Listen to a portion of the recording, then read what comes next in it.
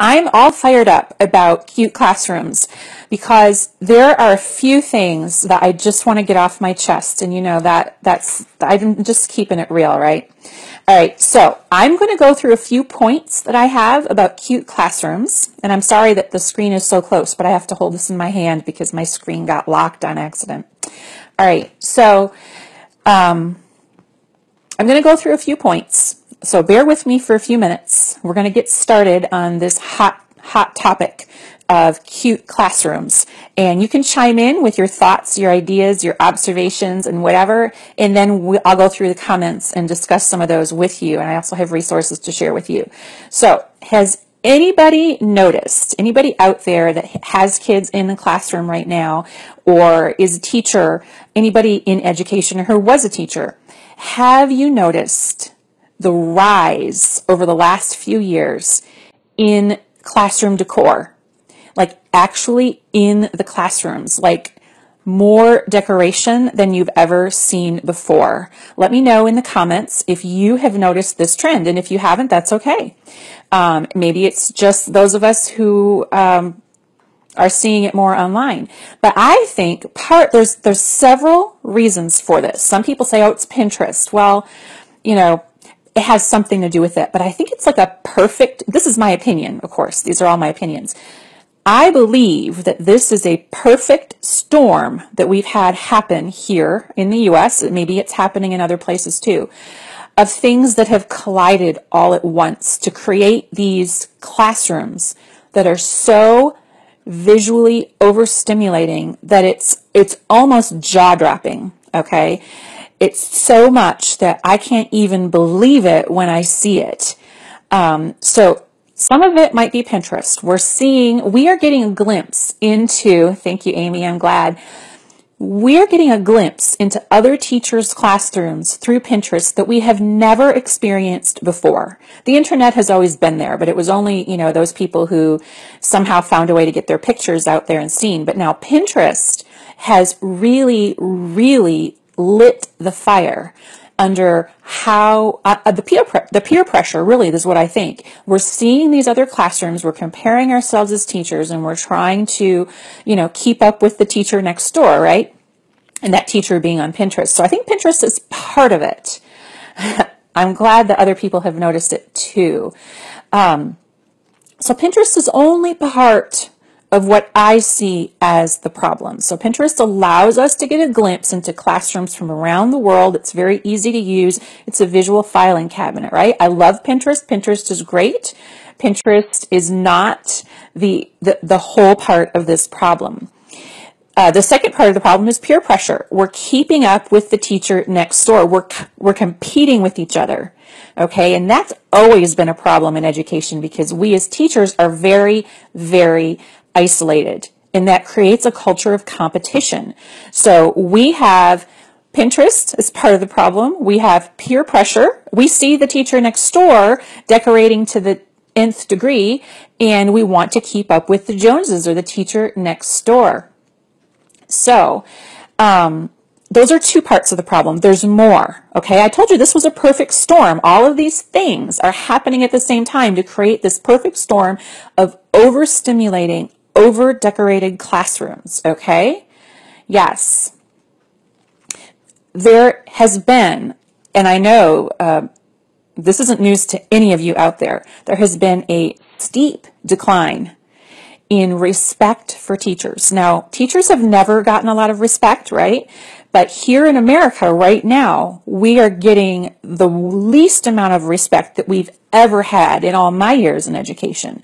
So the media is playing a role in this, okay? So we have a decrease in respect for teachers, okay? So far we've got Pinterest, we've got peer pressure, we've got a decrease in respect, but we also have a rise in standards and expectations. So respect is down, standards and expectations are up. Let me know in the comments or with the thumbs up if you agree with that so far. I'm not done. I still have more. I told you it's a perfect storm. All of these things are coming together. Now, yes, we've always had a lack of respect, but education in general has steeply and sharply declined due to all the negative media coverage that we've been receiving in the last few years. Steeply declined. So it was bad before, and now it's absolutely abysmal. Thank you. I can see all the little thumbs up. Here's the last one. So that's actually 5 things. Pinterest, peer pressure, decline in respect. I know it's hard to imagine we could get any less respect than we already have. Rise in standards and expectations. And the 5th one is the biggest one, decreased morale. We are less satisfied with our jobs because it's become a worse job. We have increased expectations, increased standards. We have this decline in respect. And at the same time, it's brought our morale down. So what do we do to make ourselves feel better? We create what we feel are beautiful classrooms, right? All of this stuff is happening at the same time to create this problem. Sherry says, I used to have a cute classroom, but I'm a rebel.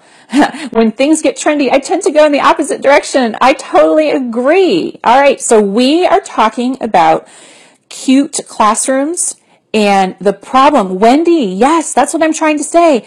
We are more burned out than ever due to these increased standards and expectations, decreased morale, and that morale is decreased because the pressure is on us more and more. We have that decline in respect that the media plays. Yes, we have to give more and more. That's right, Marcia. We're giving more and more of ourselves. So we're trying to feed our spirit and our soul and trying to enjoy our jobs. Veronica, yes. You guys are helping me fill in those words I didn't have. We make it pretty to hide the sadness. And because there's a lot of us in this field that are female, that's just a fact. I'm not saying anything that's not true. And Sheila, that's another good one. I'm going to get to that in a minute. You've got ahead of me. That's absolutely true. And the pay is low. That's right. That comes to the decreased morale and the decrease in respect as well. Teacher evaluations play into that whole thing too, Patty. Absolutely. Absolutely. So we have a rise in this over-decorating trend that we are seeing due to these 5 points I just covered. Can't even get my hand in there. If you are just joining us and you want to go over those 5 points again, you can watch this broadcast from the beginning. As soon as I'm done talking tonight, it will be available on replay. Yes, money is a part of it too. All right, so Sheila already started this one, so I'm going to go there now. Parents, a lot of times, now this is not intentional. Parents are not always educators, right? But they expect a cute classroom because everyone else is having an over-decorated cute classroom, so they think that's the norm, okay? So then they start to compare the teachers, and they start to think that if your classroom isn't cute, you must not be a good teacher, okay? What do you think about that? Do you agree? Let me know with your thumbs up if you agree with that. I love that I can see all the thumbs up now. I believe... Yes, just say no to over-decorating. I believe that parents are comparing teachers based on how the classroom looks. It's not because parents are mean or evil. We love parents. We wouldn't have jobs without parents. But they just don't know any different. They are not educators, okay? So, also, another part of the problem is that, and I'm going to get to the solutions too. I'm not just going to talk about the problem. I can't stand when people do that. They just talk about the problem. I just want to define the problem before we start to solve it, okay? Because I do have some ideas for solving it. But sometimes principals and administrators judge teachers based on the attractiveness of the classroom. And that just is not acceptable. It totally doesn't matter what your classroom looks like. You can still be an effective teacher. I'm not saying it should be a dumping ground or anything like that. It needs to be, organized, of course. But it doesn't have to have pom-poms hanging from the ceiling. It doesn't have to have 18 feet chevron border in 5 different neon colors. It doesn't have to have a rug with 18 different colors on it. It doesn't have to have a matching rug with a matching chair and a matching pillow all from Hobby Lobby, okay? Oh, Diane, Don't get me started on the data walls. Don't get me started on the focus walls. I have a whole thing about that. That is one of my pet peeves. That's one of the things that gets me fired up. That's one of the things that has been pushed down, down, down to pre-K and K. So inappropriate. Okay. Yes, Leslie, welcome, welcome. Parents see cuter classroom as the better teacher. So what do we do about that? I'm going to get to that in just a minute. So first I'm defining the problem, then we're going to look at some solutions. The third thing, and I've heard this from a lot of teachers, so I'm going to go there. In Texas, we call this pobrecito syndrome, okay? If you're not from Texas, pobrecito means poor little thing. You poor little thing. It's when teachers take pity on their kids. So for example, I've always worked in at-risk schools with Title I populations. That means that those children come from low-income homes. They often have unstable home lives, not always, but often, okay? So we as teachers in the inner city and in Title I schools and in at-risk situations in places like Head Start, sometimes we take pity on the kids, okay? And we try to make our classroom the most inviting, safe, happy place we can think of. And we're doing it out of the goodness, we're doing it out of the goodness of our heart with the best of intentions, okay? But the problem with that is, and it's a big problem, is that if a child doesn't have enough to eat at home, if a child doesn't have clothes or clean clothes to wear, what your classroom looks like is the least of their problems, okay? What your classroom looks like isn't going to help them, all right? What they could benefit from most, thank you for the hearts, what they could benefit most is a really deep connection with you and with the kids in your class by creating a school family or a classroom community. That's going to do them so much more than a cute classroom or pom-poms on the ceiling or chevron on the walls, okay? So a cute classroom doesn't do anything to help your children if you're teaching, if you have pobrecito syndrome, okay? If you're taking a pity on your kids because they come from poor homes, poor families at risk, making a cute classroom isn't going to help them, okay? I'm just putting that out there. That's a proven fact. There's lots of research done on the pobrecito syndrome. This was a really big deal here in Texas, back in the early 2000s. We had trainings on this, okay? So this is a real thing. I've worked with teachers who have pobrecito syndrome, and it doesn't benefit the kids, okay? So a pom-pom's not going to help. Chevron's not going to help. Nurture their hearts. That's right, Marcy. Yay! Thanks, Holly. All right. Forming those relationships will help them socially and emotionally. That is so right, Nicole. That is where they're going to benefit most. Not from the chevron, not from the pom-poms. Karen, the Teaching Tribe is my membership site. Tom will drop a link for you so you can check it out. All right. Yes, Sherry, sometimes administrators, without meaning to, will compare teachers based on how their classroom looks, and that's not okay. Yay, Marie, I'm so glad you agree. Thank you. I love coming on Facebook Live because I feel like y'all are usually almost always on the same page as I am. Physical and social needs need to be met before learning takes place. Absolutely. Oh, Melina, I can't wait to talk about the data and the focus wall. Seriously. I don't know if I'll be able to contain my activity issues, and we're going to come right back. Refresh your browser. All right, I'm going through comments here. Oh my. Okay, Katie, you just made me laugh out loud. I have to read that. Hierarchy of needs does not include chevron. Oh my goodness. Love it. Oh goodness. Yes. Teacher comparisons happen a lot, especially when there are siblings in different classrooms. Yes, Annie, absolutely. Oh, Nadine, you don't want to know what a focus wall is. It's the most horrific thing in the whole world. Okay. A good teacher will have the kids make the classroom cute. You guys are amazing. I love it. When there's nothing on the wall, it looks like it's bare. Okay, we're ready to move on then. Yes, Crystal, I'm on a roll tonight. Thank you. All right, I can't go too far back in the comments, so I lose the new ones. All right, hey, aloha. Hey, look, Yvette, look, I have little lays right here because I'm getting ready to do a Hawaiian themed event for Splash. I knew you were coming, see? All right. So we've identified the problems, and if you're just joining us, we're talking about, is your classroom cute enough? You can go back and see all of the identification of the problem in the first part of this broadcast. And now I'm going to talk a little bit about the research. And yes, there's even research to back this up. So what does the research say? The research says, and Tom has some links to some great articles that he's going to drop for you in the comments, articles about this cute classroom in the culture of cute.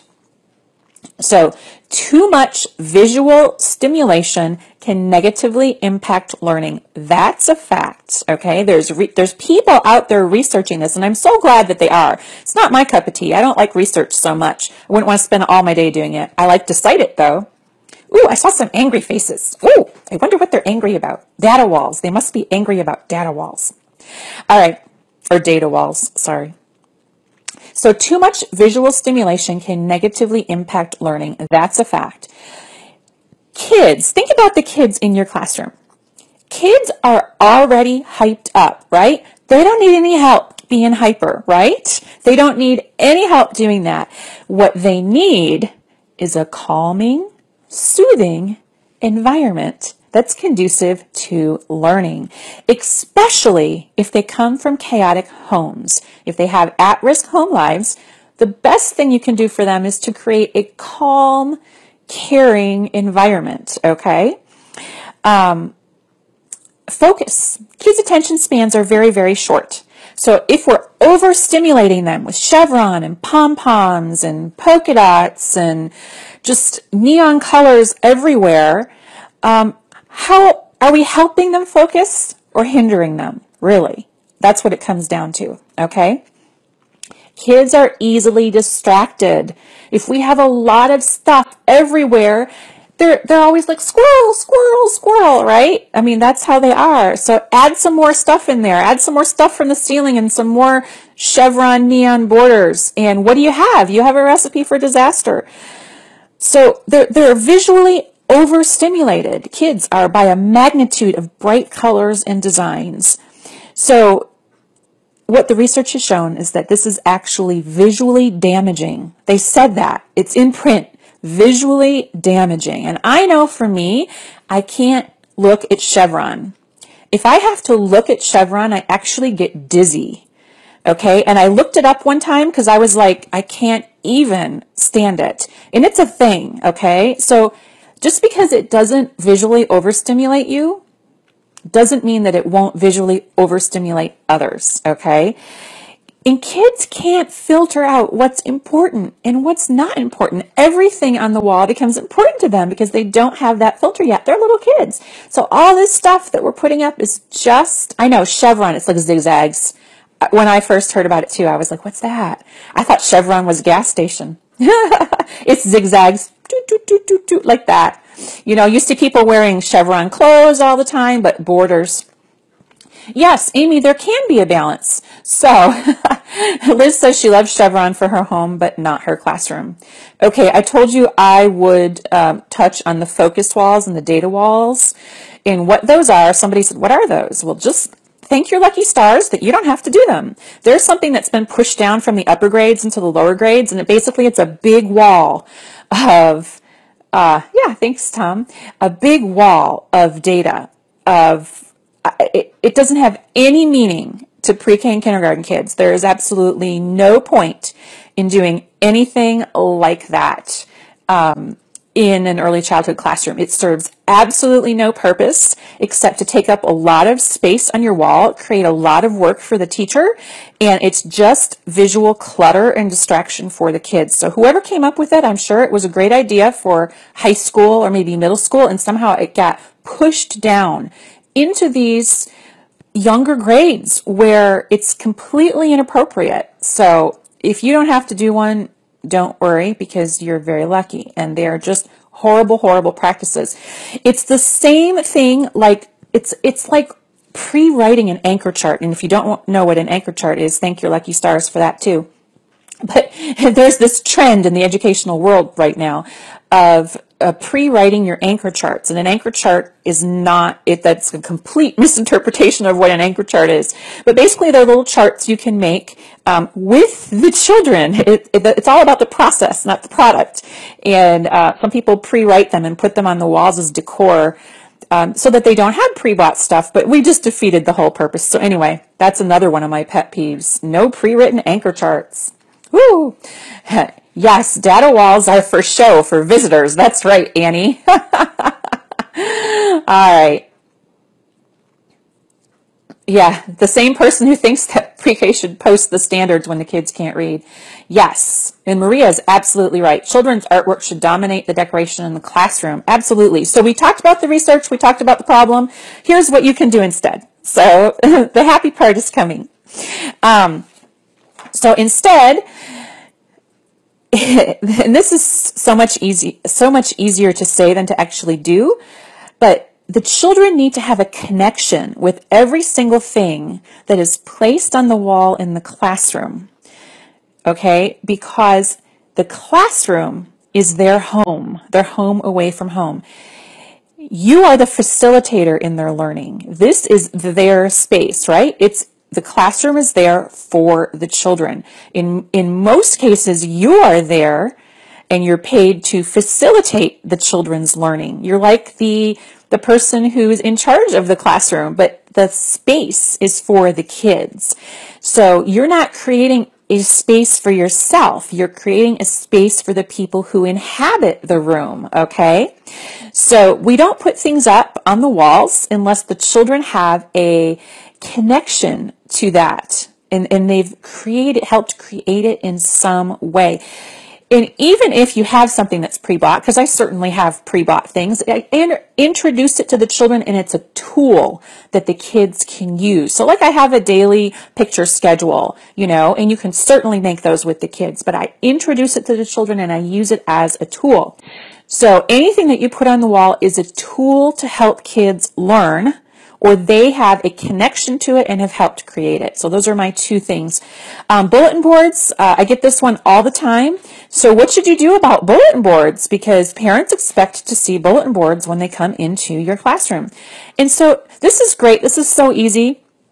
I actually have a bulletin board behind me here, if you can see it. It has some of my products on it. So I just put, and I know about the 20% rule. Some of you posted that. That almost killed me when it first came out. If you don't know what the 20% rule is, many fire marshals or districts fall into areas where the fire marshal has made a rule or a law, and they're not making it up. They're following the law to the letter, is that no more than 20% of your walls in your classroom space can be covered. And that is okay because it's doable. That just means you can't plaster paper from floor to ceiling, and you can't have excessive amounts of stuff on the walls. It wasn't created to make our lives, the rule wasn't created to make our lives miserable. I know because I had a fire marshal's wife call me one time. My cat wants to get on screen tonight. Maybe she has some information about data walls. So that's what the 20% rule is, okay? So you can't have more than 20% of your classroom walls covered with stuff, and that comes from the fire marshal. So some of you might have to adhere to that, and others won't, okay?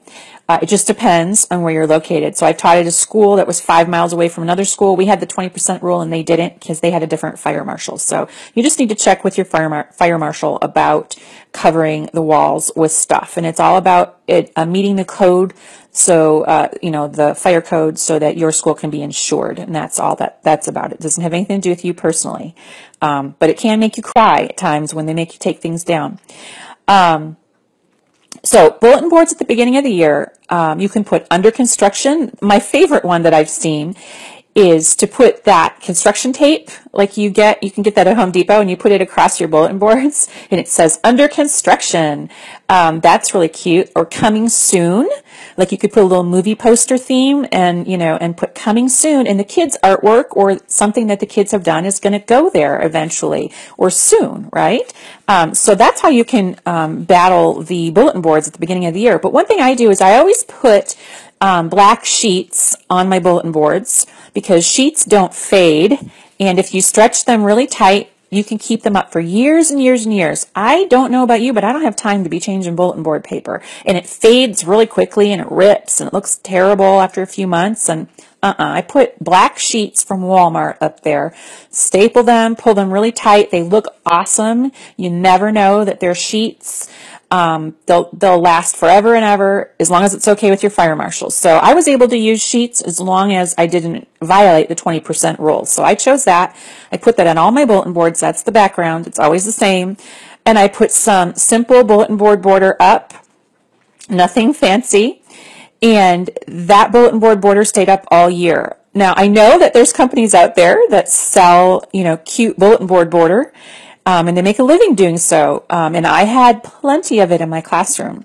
But now I prefer to just have plain bulletin board border. It's the same. I know this is shocking, right? This is like a revelation. The bulletin board border is the same for every bulletin board in my classroom.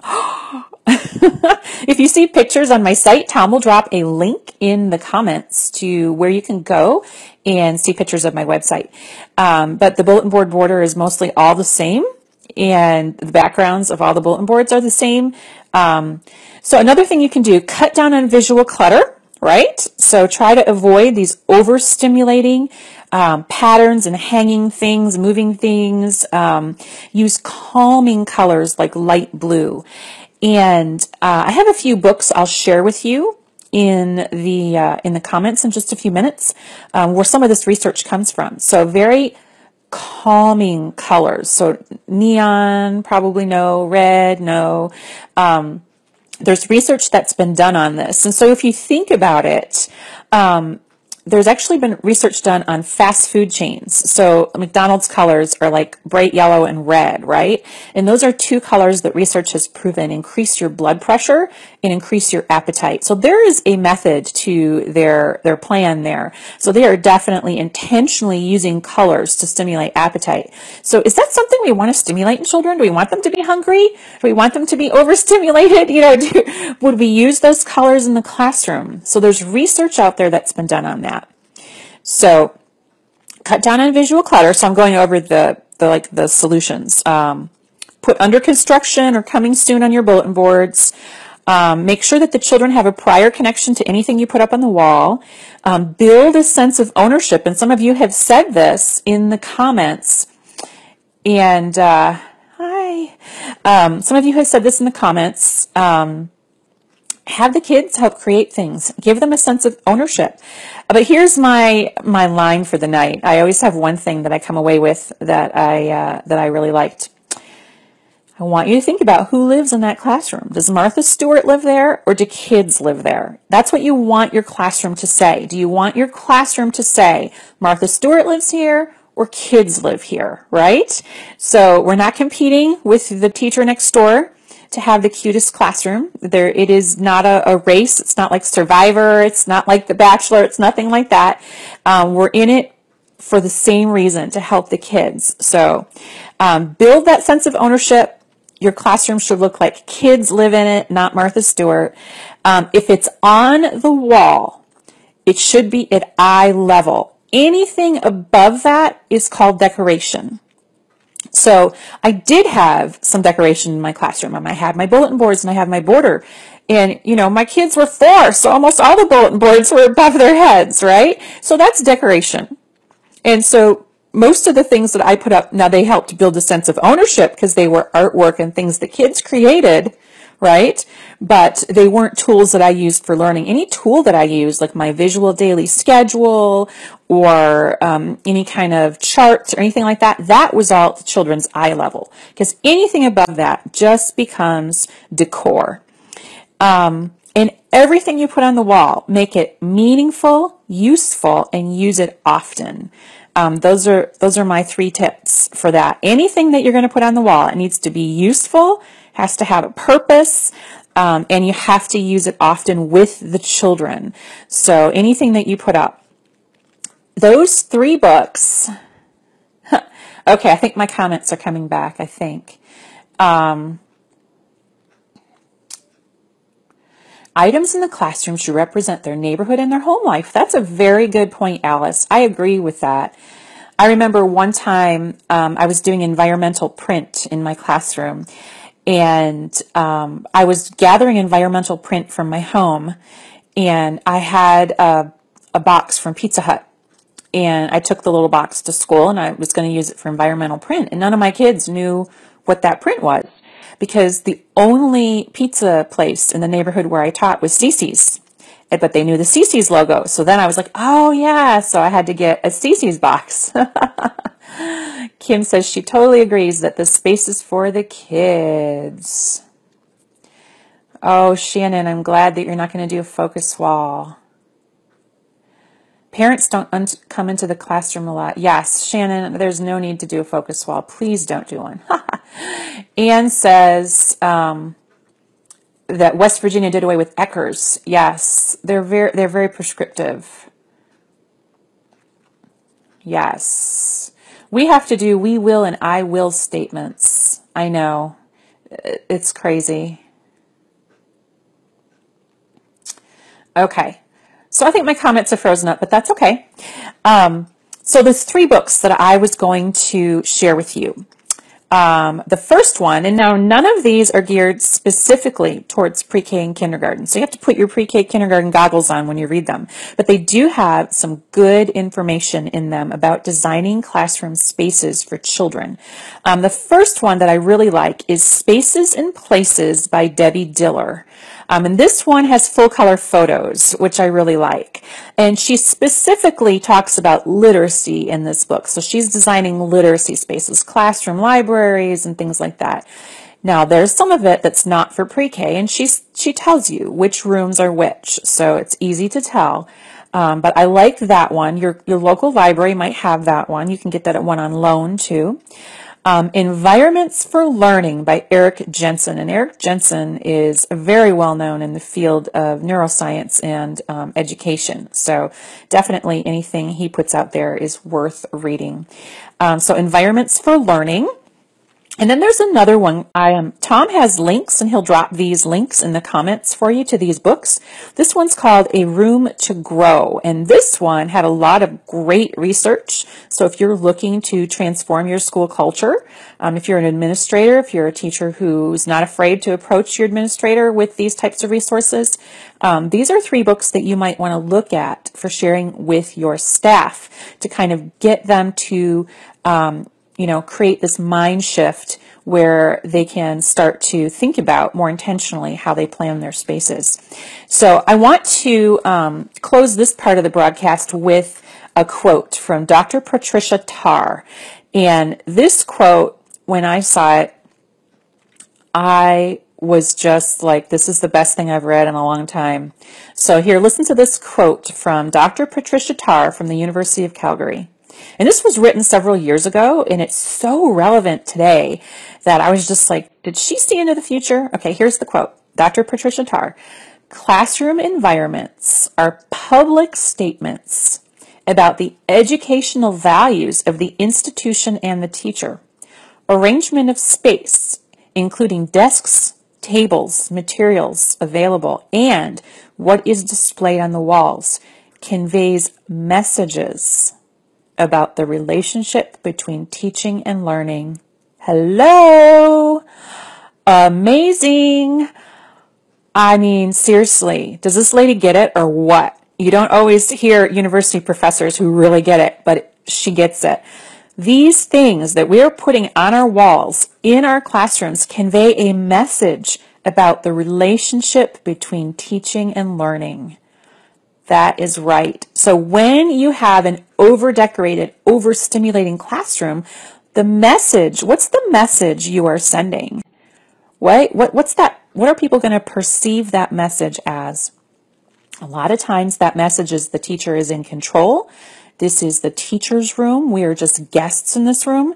And when kids feel like a guest in your classroom, they don't feel safe and they don't take educational risks. So that's a serious thing to consider. Now, the general public doesn't get that. They're going to judge based on how the classroom looks. And again, you don't want it to be a dumping ground. I mean, you want it to be organized and look attractive. That's why you're going to come to my webinar tomorrow night, Organized for Success. And you'll notice that in my classroom, like I said, I always have the black backgrounds on my bulletin boards and the same bulletin board border, and then I have clear tubs. I can't stand those primary colored tubs or the neon ones on my shelves. I have to have clear. The kids have to see what's inside. Otherwise, they won't open it or look inside. So anyway, that quote from Dr. Patricia Tarr, if you're just joining us, you're going to want to watch this from the beginning. I'm all fired up about this topic. You're going to want to listen to that quote from Dr. Patricia Tarr, very life-changing. So a couple of personal stories. And there's my cat. She wants to be on camera tonight. She's very insistent. She's going to come over my shoulder here in a minute. My cousin, he is a male 4th grade teacher. And he will always be a teacher. He has a PhD, and he loves teaching. And I want you to guess how many chevron pom-poms he has hanging from the ceiling in his classroom. That's right, 0. He has no cute bulletin boards. He has no pom-poms. He has no neon colors. He has nothing. Like, he can just pack up his briefcase and go home at the end of the day, right? But this guy is one of the most amazing teachers you will ever meet. He's like the kind of teacher who they make movies about, okay? And did you see that teacher from Escalante, he got his own stamp too? Yeah. My cousin is a teacher like that. The connections he makes with kids is incredible. Kids, years and years from now, and he's been teaching for a long time, you know, they're the kind of, he's the kind of teacher that they would write to after they graduated from high school or college and tell him that he was the most influential teacher they ever had. He's a life-changing kind of a teacher. And he has no pom-poms and no chevron. So there's that. And then another personal story. One time when I was coaching teachers, I went to a school and the principal said, I want you to work with this teacher and this teacher. And I said, sure, because that was my job. Now my cat's doing something crazy. And as I was working with those teachers, I noticed a teacher across the hall struggling. And I asked the principal, would you like me to work with her too? And she said, oh no, she's a fabulous teacher. There's no need for you to bother with her. And I said, well, can I just stop in and just see how things, sure, you can go in. This teacher had everything you've ever seen in any Pinterest photo in her room. It was gorgeous. I had, at that point, this was several years ago, I'd never seen a classroom like this. She had a clawfoot bathtub. She had neon pink boas everywhere. And this was when like leopard and zebra were really, really in fashion in the classroom, and everything was zebra everywhere I looked. And I got dizzy just being in there. But this teacher was struggling way more than the 2 teachers I was working with. So I went back to the principal and I asked her if I could work with her again. And she said, no, she is a great teacher. And haven't you seen her classroom? Look at the clawfoot bathtub and the pink boas. I was like, that has nothing to do with the connection that you create with kids. So yeah, it's not a competition. All the other teachers were trying to, you know, I don't know where to get a clawfoot bathtub. How can I find a clawfoot bathtub? I'm like, you don't need one. It's not going to make you a better teacher. The stuff you have in your room, believe it or not, doesn't have any indication over what kind of a teacher you are. It's all about the connection that you make with kids. So I really want you to think about that tonight and anytime when you're watching this. My comments have frozen. I told Tom, oh, there's no need for you to be in the room tonight because my comments haven't frozen in a long time. I'll be fine. And then my comments froze up. So Tom, if you're there and there's anybody that has any pertinent questions or anything to say, come let me know, because I'm just here looking at Marsha's comment that says dinosaurs from like 20 minutes ago. I have no idea what it means. But anyway, I hope that you got some information that you can take away. I would love for you to either like, heart, share, whatever, this broadcast with anybody you think could use it or find it helpful. Any administrators, feel free to email it to them, whatever you want to do. I do want to remind you, and Tom will be dropping a link in the comments, I do want to remind you about my Organize for Success webinar that will happen tomorrow night, 8 p.m. Eastern, 7 p.m. Central. Tips and tricks for organizing your classroom and getting your year off to a great start. Always practical ideas you can use right away. Here's Tom with any pertinent questions. Any Pinterest boards you can recommend? Pinterest boards, all of my boards, all 230 of them. No. I'm pre-K pages on Pinterest, but Pinterest boards for classroom design or decor, is that what you think? Yep. I have one there on Pinterest. It doesn't have a whole lot on it, but you want to go and check that out. But most of what I talked about tonight was research, and that's really hard to pin because there's really no cute pictures to go with those. How do word walls fit into the organization? How do word walls? Ooh, this is the third word wall question I've received today, and that's a good question. I am actually planning a broadcast on word walls. Word wall is something, now you can call it a name wall. At the pre-K level, it's just really a name wall. But if you're going to use your word wall as a tool for learning, to support learning, then it can be appropriately used in a pre-K classroom. If it's at eye level and it's used as a tool for learning, that's totally cool. I have had great success with a word wall / name wall. I have an entire section at pre-K pages all about the word wall. If you go to pre-K pages and search word wall, you'll find that. I also have a printable word wall appropriate for pre-K and kinder that's editable over at pre-K pages. So, oh, I know, I was saying my Organized for Success broadcast is tomorrow night. And don't forget to check out the Teaching Tribe. I want to thank all the Teaching Tribe members who are here tonight that joined us for this live broadcast. All the Teaching Tribe members have access 24/7 to all the printables at pre-K pages, as well as a safe haven community for asking and answering questions of your peers, and 2 live trainings with me every month with certificates of attendance. Also, all of these recorded broadcasts are available over in the Teaching Tribe. All right, I will see some of you at Splash this week. I will have a booth in the exhibit hall. You're going to want to stop by. I have 2 sessions on Friday. You're going to want to stop and check one of those out. They're the same session because it's such a huge conference. There's no way you could see everyone you wanted to. So I really like that they're doing the 2 same sessions so that more people can have an opportunity to come to that. So I will see you all Wednesday night, and then periodically Thursday, Friday, and Saturday I'll be jumping on and broadcasting live from Frog Street Splash Early Childhood Educational Conference in Grapevine, Texas. So you can see all the festivities and the fun, and you can put it on your bucket list for next year. Thanks a lot for watching, guys. Let me know in the comments below if you like this broadcast. Share it out with your friends. Have a great night.